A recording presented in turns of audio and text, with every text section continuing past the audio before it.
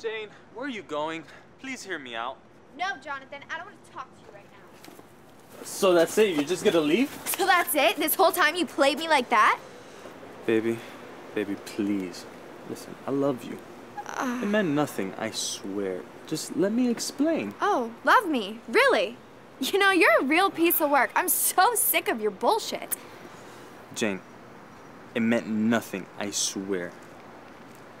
Just tell me what I gotta do to fix this. Fix it? Fix it.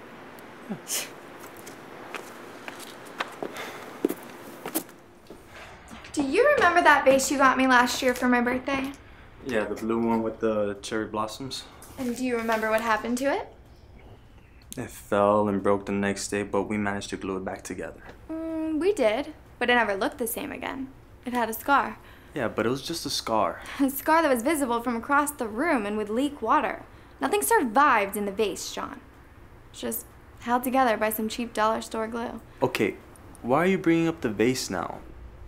Do you want me to buy you a new one? Oh my God, you really don't get it, do you?